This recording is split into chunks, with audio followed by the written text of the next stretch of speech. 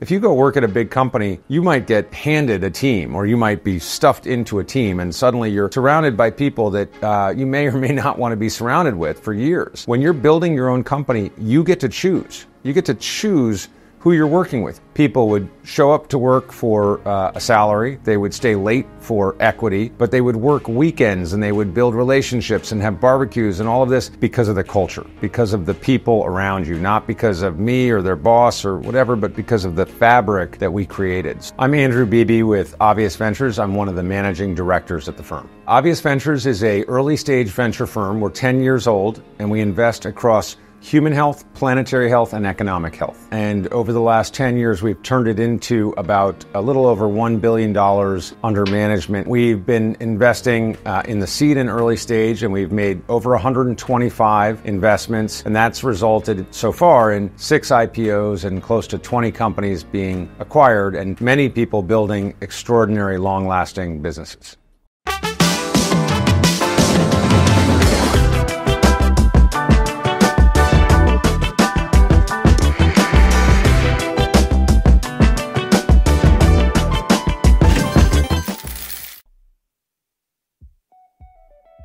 I definitely didn't think about being a venture capitalist back then in my youth. I created some businesses very early on as a kid, and I remember one of them I was buying candy bars in bulk and then selling them retail at school. And I realized a couple of things. It was whoever is closest to the customer always wins. You have a lot of margin opportunity, and you also have real control over what's happening. At the same time, I just realized that it's just much more exciting and rewarding, and I think more impactful for the world to actually build things. Well, I knew in college I had a lot of friends going down very traditional paths in banking and consulting. I knew I was going to do something different. I actually thought I was going to work in politics in Washington because I was always in my mind looking for ways to affect substantial positive change for humanity. I went to Washington, even though I was working in the White House and doing very interesting things at the sort of center of power, and I saw something changing with the internet. And I had always been a little bit of a computer nerd and really into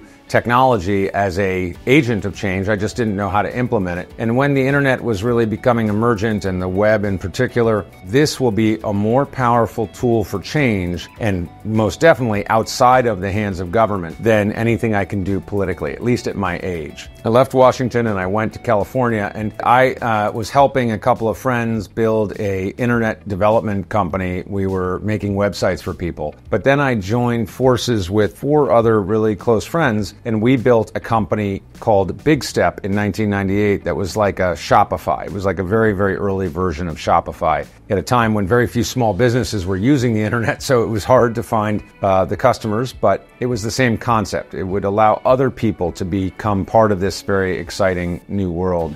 And that too was a very, very fun time where everyone was a little bit crazy, willing to just work 20 hours a day and build something really special. 20 years later, as an investor, for sure, a lot of what I learned during that period sticks with me all the time. A couple of things. I think the human side of entrepreneurship matters more than anything. The teams that you build and the people that you partner with. It's one of the greatest gifts founders have. If you go work at a big company, you might get handed a team, or you might be stuffed into a team, and suddenly you're surrounded by people that you may or may not want to be surrounded with for years. When you're building your own company, you get to choose. You get to choose who you're working with. You get to choose who you partner with, who works for you. We took that very, very seriously, and we spent a lot of time thinking hard about the people we wanted to assemble, their talents for sure, but also their integrity and their passion, and those things came together to create culture, and the culture really drove the business. I think people would show up to work for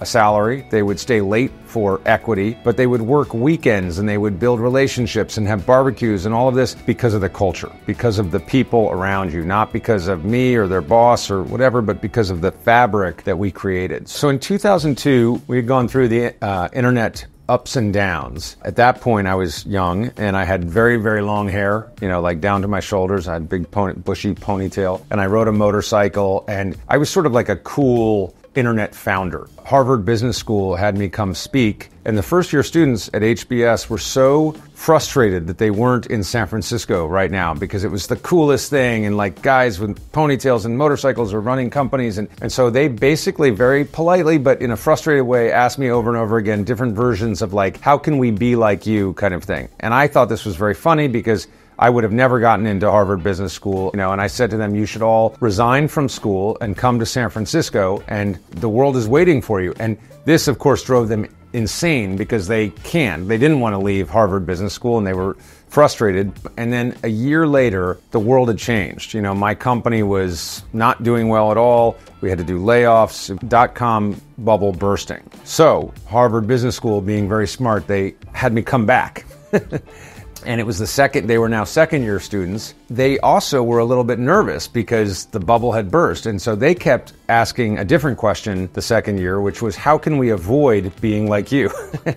So I said to them, it's really, really easy. You guys all should stay in school as long as possible. Go back to another graduate school or whatever. And of course, it was funny because they couldn't do that either. And in 2002, we made it through, we survived, and then we sold the business. And I took a year to think about, what had just happened. And one of my reflections was that all of the things that changed about the world in a very short period of time was thirsting for what was the next version of that. And I ultimately chose solar as the most likely to be near-term impacted by radical cost reduction. I just kept looking, and eventually I found people who had some shared beliefs. We ended up partnering together to build a solar technology company.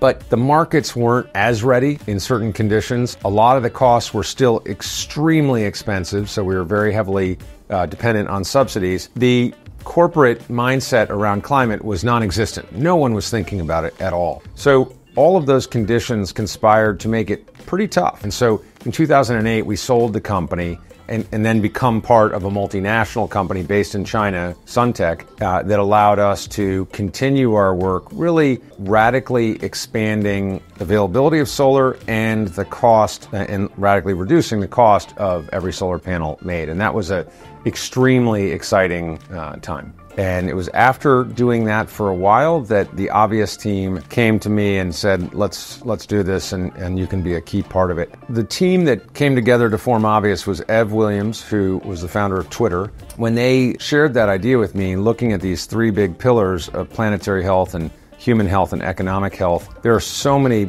opportunities to do huge things. I just knew that these were the kinds of big idea founders that we wanted to go find. I think that was a little bit different than what was the standard way to think about venture at the time.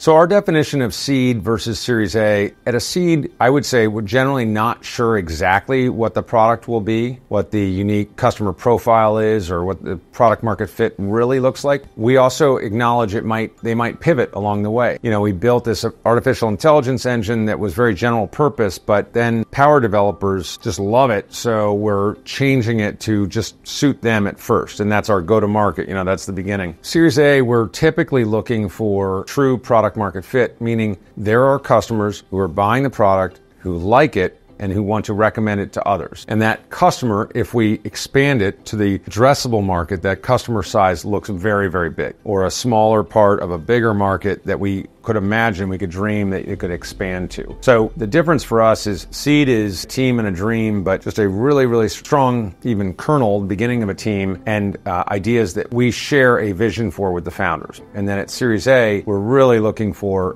clear evidence of customer traction. We're always looking for determination and, we say grit in the founders at that seed stage. And if it's there, I believe that building really, really diverse teams in the early stage is extremely important so that you can take a broad view of the world, so that you can have different mindsets around the table and you can encourage really, really strong debate.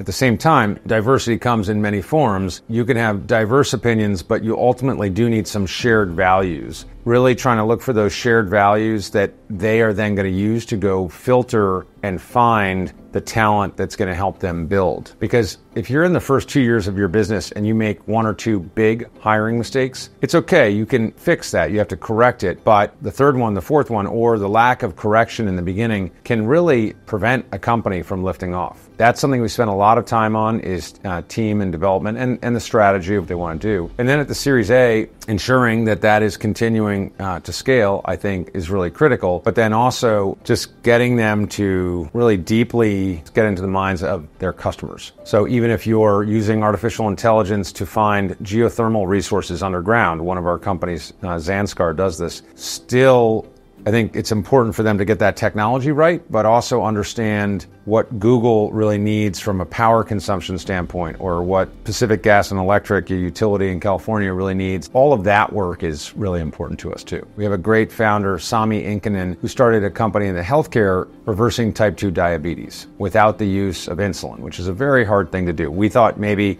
impossible. But when he was starting it, incubating it in our office, he very clearly said, I want to reverse type 2 diabetes in 300 million people. That was a big, hairy, audacious goal. It was also very specific. I think famously Elon and others have done this in their companies where they have like a very clear master plan, a long-term plan, but it has multiple phases. Along the way, those phases could A, be huge businesses, and B, can be financially independent. So it's not just, hey, I'll start here, but it's going to be a money-losing business and then I have to move on to the more profitable thing. It's, I'll start here. This could be a really powerful business. It's going to be not nearly as big as this next thing. So let's go on this journey together. I think that kind of clarity of vision, even if it turns out it twists a little bit over time, I think that that's a very attractive to investors.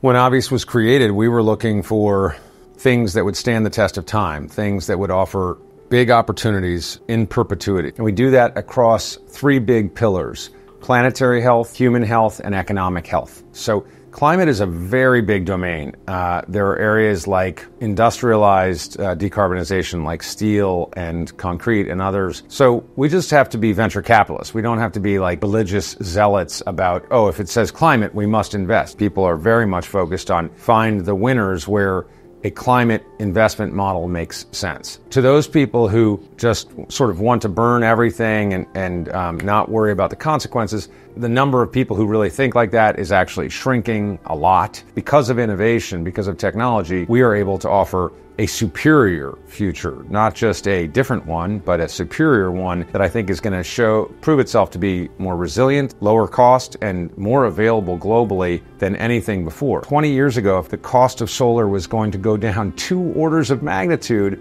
you'd never believe me. And yet now we are cranking out gigawatts and gigawatts, like 100 gigawatts. The world is changing. Businesses are changing. Governments are adapting. I think it's possible that human behavior might be one of the last to change. The fact that people will be in an Uber and the Uber is a Tesla or the Uber is a Hyundai and they're all electric and they start to realize, wow, this is just a better product. And that's where consumers will really kick in. If composting, recycling, and throwing out trash in your home somehow resulted in a better product that you could see every day, I think maybe we'd see more adoption. But I think the consumer behavior really comes when it's an immediate gift of a better outcome. You know, we call our type of venture capital world positive venture capital. And that's because while we're mainly investing in the United States, we believe that companies there and companies everywhere have an opportunity more than ever not to just do something locally, but to do something globally. And if you do something globally, your market is bigger, your market cap should be bigger, your company should be bigger, but you also have more of an opportunity to leave a lasting impact on society. So I hope that entrepreneurs here think about the ways that what you're doing might scale globally, because there's a whole lot of challenges out there in the world, and the more we can collectively work on them, the more we're going to have a healthy and happy society for generations to come.